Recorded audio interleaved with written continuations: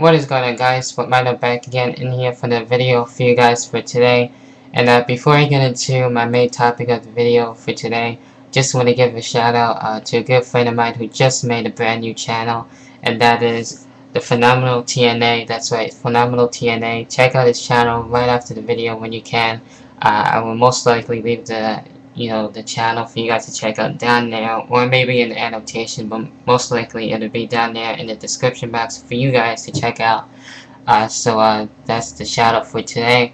And basically getting into the main topic of the video is talking about the evolution of NXT.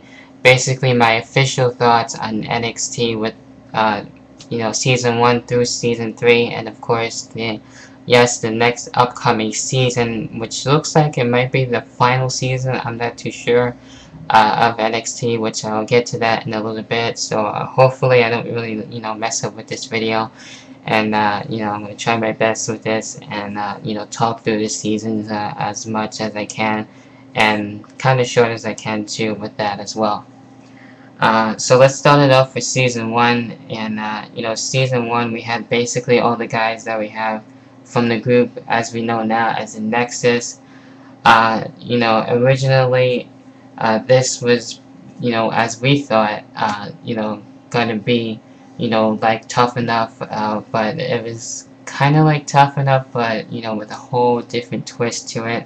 It looked good on paper, but, as the seasons go on, it started to, I guess, in a way decline. But season 1, as we started off first, I thought, wasn't bad. Like I said, we had the guys from basically Nexus. We had Justin Gabriel, Wade Barrett in there as well. Guys like that, and I thought it was pretty interesting. The things I didn't like really about season 1 and the rest of the seasons is, the challenges that they have. They could have been a lot more better. But it was their first time, so I gave that a chance anyway. But the matches itself, what really impressed me, trying to showcase these guys from FCW coming in and trying to be the next breakout star. The guy that impressed me the most really was Wade Barrett, and of course, he won season 1 of NXT. Just his in-ring skills and his mic skills too also impressed me. A couple of guys, other guys impressed me, but, Wade Barrett for me was basically on the top. With him winning season 1 of NXT, I thought it was great. Of course, right after that, Wade Barrett then went on to create a group and bring everyone back. Of course, the 8, NXT rookies, and we had the pros there as well with the 8 pros. Of course, they came back, but they weren't part of the group, even though some of them had a feud with it. But anyway, Wade Barrett, comes back, brings all the, NXT rookies with him, and creates the Nexus and trying to be, the next dominant group, which I liked in the beginning, but right now, it's kind of like stale, really, right now. So hopefully they get better.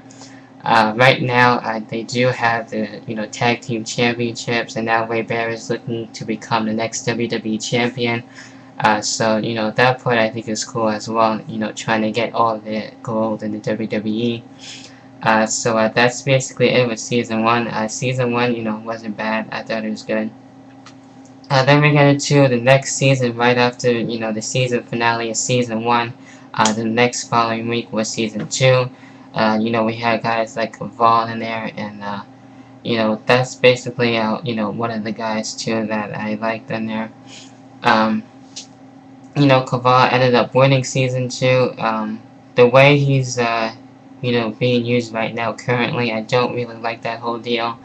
With his whole losing streak and stuff like that. Hopefully in time WWE would help out Kaval, and hopefully use his character more better, end the winning streak, and eventually win a championship. I would definitely like to see that.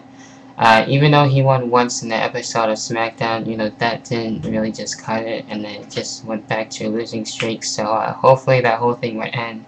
But my official thoughts on season 2, it was pretty good. We had guys like Percy Watson and stuff like that, and the season 2 was, pretty good for me, and I was happy with Caval winning season 2 of NXT. So that's basically it with that. Then we got into season 3. That's right, season 3. The previous season that just ended yesterday.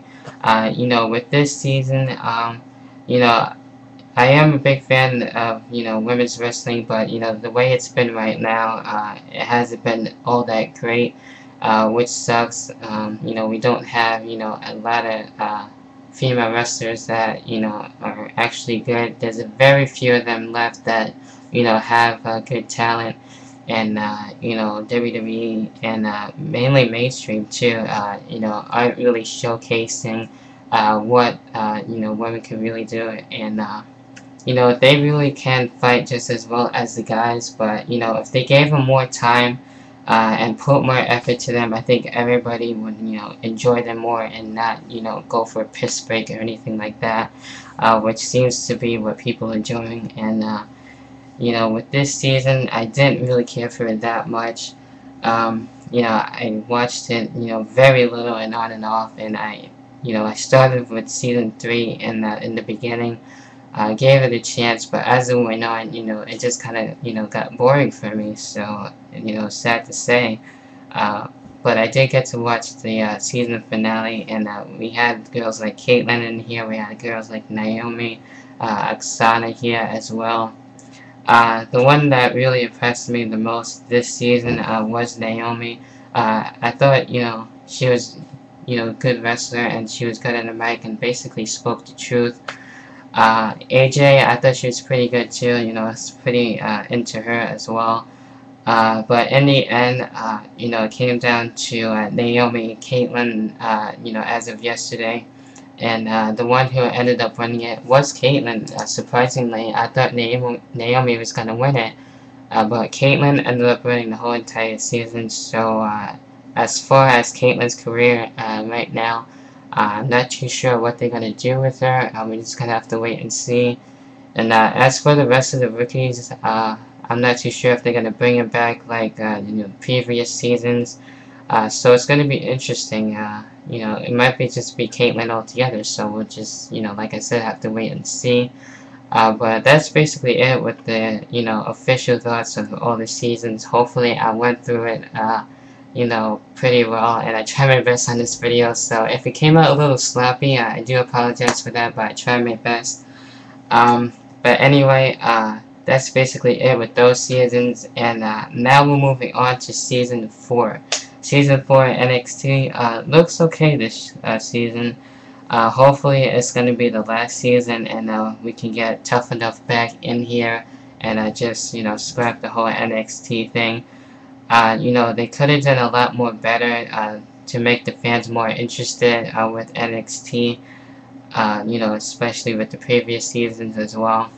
But, season 4 I think I might be more into than the last one, so, I'll watch the first, few episodes and then see how it goes from there.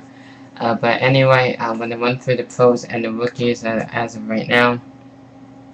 We got pro Archers coming in with rookie Johnny Curtis, and this guy looks like a pretty good wrestler. Of course, he's as well like the rest of the rookies from previous seasons from FCW.